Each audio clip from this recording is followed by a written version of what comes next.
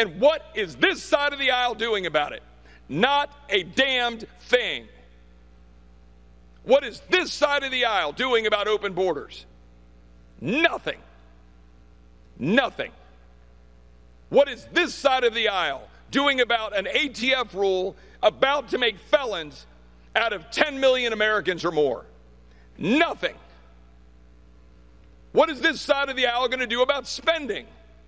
Lip service. That was Representative Chip Roy, a Republican out of Texas. And to be clear, he was talking to and about his side of the aisle, the GOP. And before we get into what Representative Roy proposes to do about the debt ceiling, for example, here's a reminder about how Republicans have handled legislation thus far in 2023. Okay, this bill, this deadline for this bill's about to drop. I gotta get something in before it's too late. All right, let's see what we got. Let me hand over to my trusted advisor.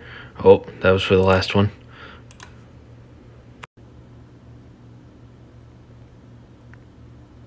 Okay, a bill that bans queer people from water parks.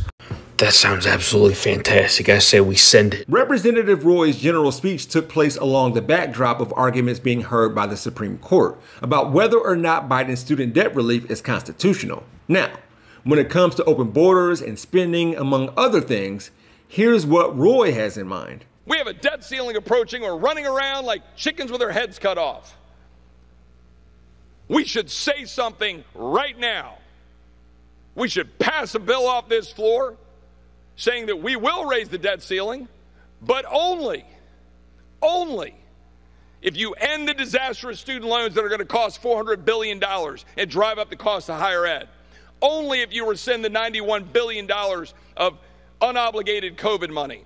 Only if you go rescind the $80 billion designed to increase the IRS to go after taxpayers. There's a lot in there. So, Roy is placing a contingency on the debt ceiling by trying to rescind student debt relief, COVID relief, and funding for the IRS, reminding me that conservatives are there to undo what Dems are trying to do under the guise of caring for the national debt. With that said, when it comes to debt, the economy, or funding, or most things under Democrats, we know how this goes.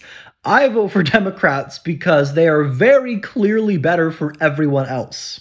Job growth is typically higher under Democratic presidents, and that's true in both percentage terms as well as just raw numbers.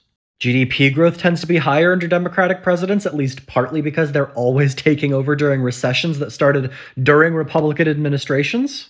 9 out of the 10 poorest states in the country are run by Republicans, and Democratic states tend to have lower rates of poverty across the board. This video could keep going. I could keep going. But a lawmaker is out there acknowledging problems without at least introducing actual ideas to solve them. And look, student debt is a huge issue. So is the cost of a post-secondary education. And the GOP isn't going to do anything about it, even if the Supreme Court overturns student debt relief. Except for, of course, adding to the national debt. Have you met Anna Paulina Luna? Whether or not you have, who she is may change, but you can find out more about her by watching this video. Find the link in the description below. And you can also find me on my YouTube channel, We Gonna Be Alright, or just click on the Jeff Wiggins hashtag. As always, my architect knows Japanese.